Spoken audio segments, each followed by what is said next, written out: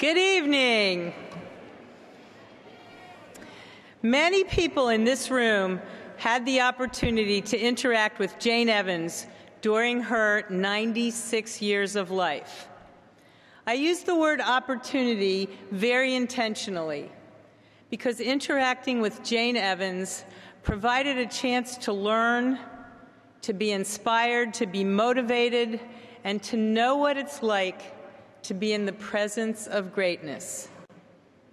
Whether you knew Jane or not, all of us here are the beneficiaries of her many contributions to Women of Reform Judaism, the Union for Reform Judaism, and the Reform movement as a whole.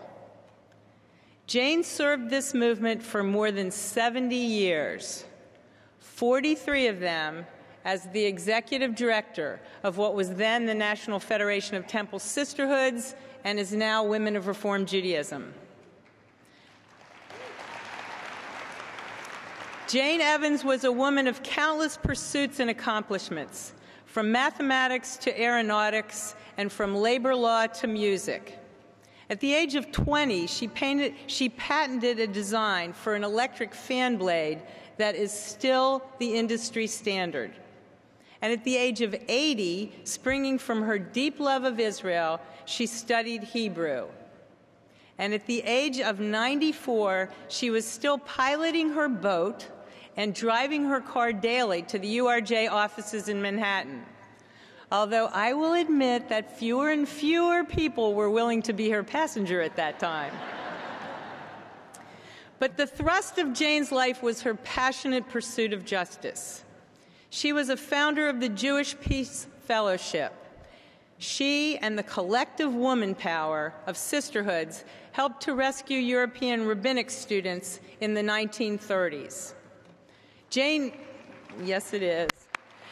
believed so profoundly in world peace that she took a leave of absence to join the U.S. delegation in the formation of the United Nations, and she helped draft the preamble to the UN Charter.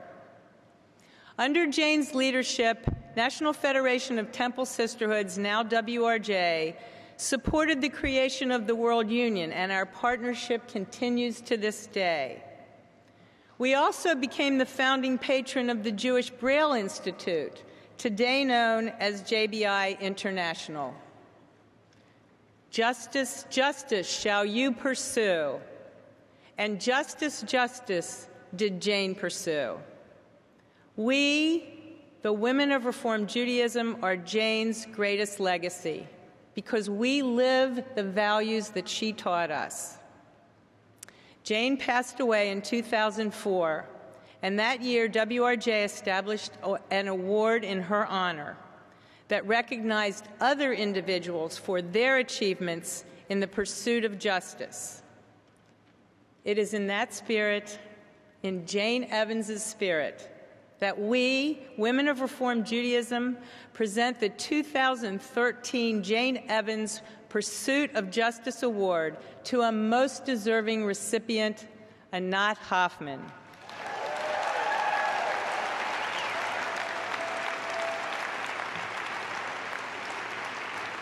In every aspect of her life and career, Anat Hoffman is incredibly deserving of this award.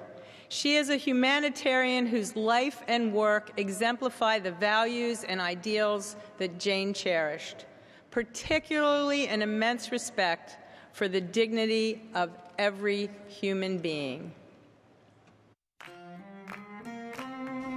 In the Talmud, Kiddushim 29a, we learn that parents are obligated to teach their children three things: Torah, a worthy occupation, and how to swim.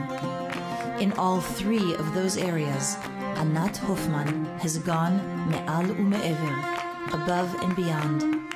Her drive and success as a swimmer won her local and regional medals. In 1972, Anat made Israel's Olympic swim team, giving both herself and the state of Israel a taste of what her perseverance could achieve.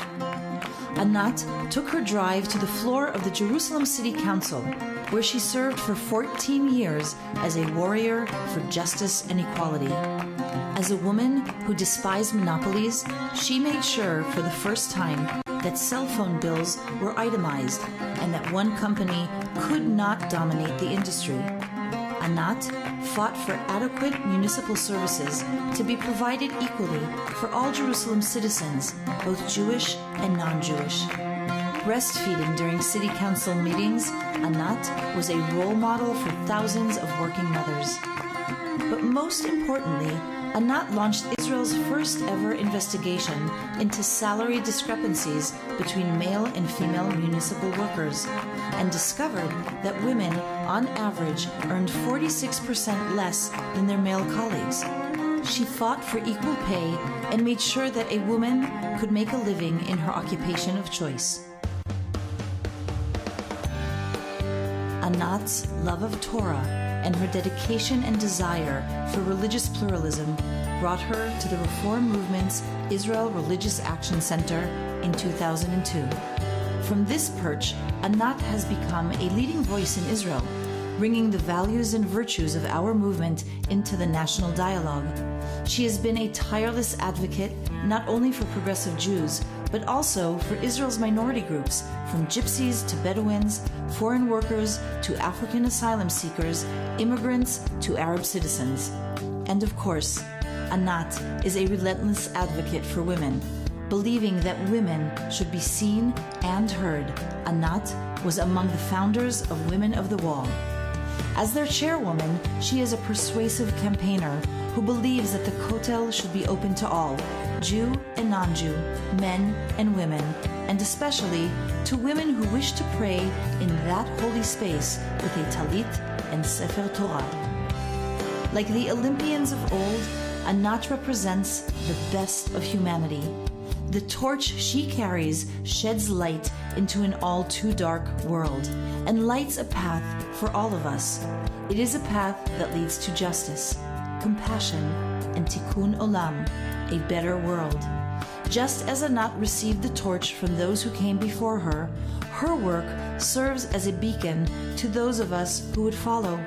Her unyielding demand that all of God's creation be treated with dignity and respect, her devotion to the Jewish people, her love of Israel and progressive Judaism, and her tireless dedication to improving our world make Anat most deserving of WRJ's Jane Evans Pursuit of Justice Award.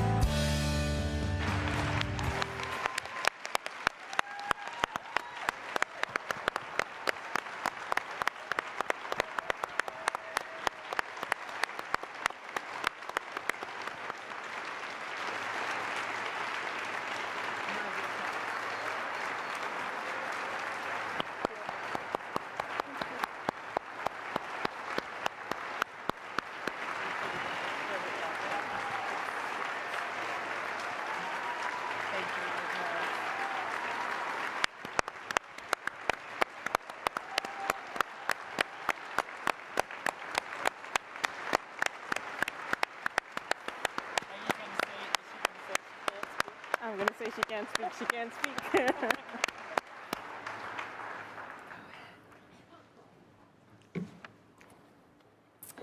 My name is Noah Satat. I'm the director of the Israel Religious Action Center, and I get to work with Anat every day. I have good news for the lovers of irony. Anat lost her voice. Despite all the remedies and chicken soup suggested by many in this conference, she cannot speak. Here are some words she asked me to share. Here's a useful tip from her.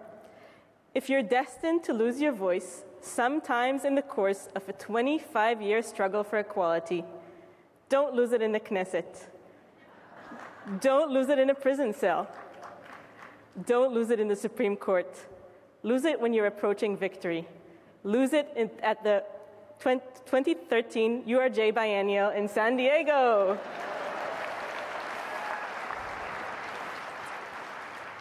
After flying all over the US, hugging and kissing so many people, a virus succeeded in silencing me tonight. But what a divine coincidence to teach me and all of us. I can be silenced but everyone here can speak for me. Everyone here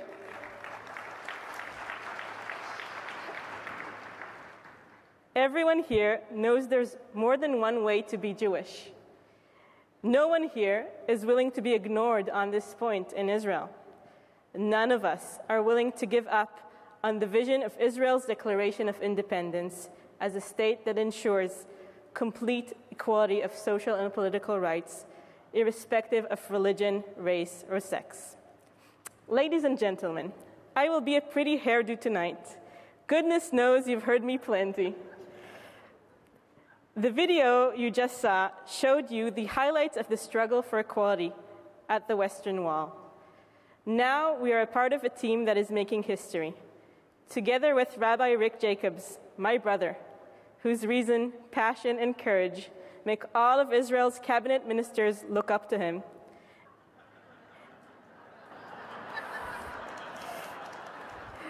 And my colleague and friend, Rabbi Gilad Kariv, head of the Reform movement in Israel, blessed by both profound ideology and superb analytical skills, who is leading the Reform movement to a new era in religious life in Israel. Together, we are negotiating a new reality for all of us at the wall. This is not going to be a slightly cleaned up, second-rate area for the misfits. It will be the first time that the Israeli government will offer everyone a real choice at the Kotel. I know Israelis are going to get used to the flavor of choice, and they are going to demand freedom of choice in all other areas of religious life, such as marriage, divorce, conversion, and education.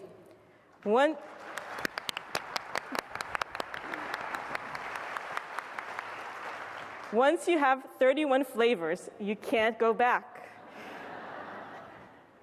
For too long, the face and character of Judaism's holiest site has been in the image of one extreme minority. But we are changing that. It is time that Israelis got to know some other faces of Judaism. That of our very own Rabbi Miri Gold.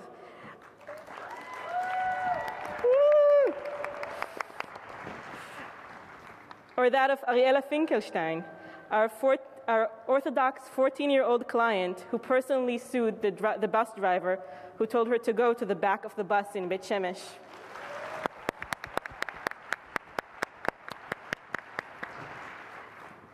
We must plant our values the same way we have planted trees. This will require all of us to get our hands dirty, since there is no other way to plant. Our success at the Kotel must become the engine, pulling the train of religious pluralism. The next car is an end to gender segregation in Israel and the exclusion of women. We bring you news of great achievements tonight, but we also know that the rights of women in Israel are under attack, and it is unto us to provide the response. Other cars in the train are freedom of choice in marriage, in conversion, the full equality and recognition of our rabbis and institutions. I am standing on the shoulders of our incredible institutions and partners, on the generosity of IREC supporters over the year. I am standing on the shoulders of men and women who care about Israel, about Judaism, and about equality. I felt this throughout the Biennial. Many asked me, what can we do? First, you have to make a decision.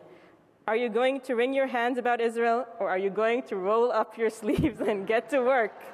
You can't do both at the same time. Let's roll up our sleeves. I'm asking you to do four things. First, visit Israel, and make your visits count. Make time for the Israel Religious Action Center. Fewer Roman ruins and more freedom rides. Read. At least once a week, read something about Israel which is not about security. Use your financial support to create an Israel that reflects your values.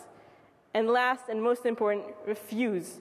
Refuse to choose between your liberal values and your commitment to Israel. Let your frustration motivate you to action. And for us at the Religious Action Center, Action is her middle name.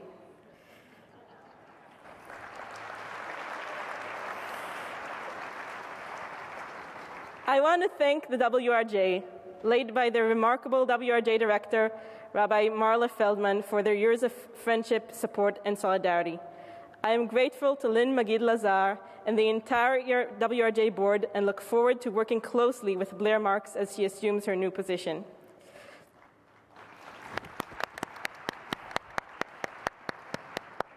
I am honored to accept this award with the full awareness that I could not have been here if not for the support of so many. I am literally speechless from, from all the love you have shown me during this amazing biennial. Toda raba.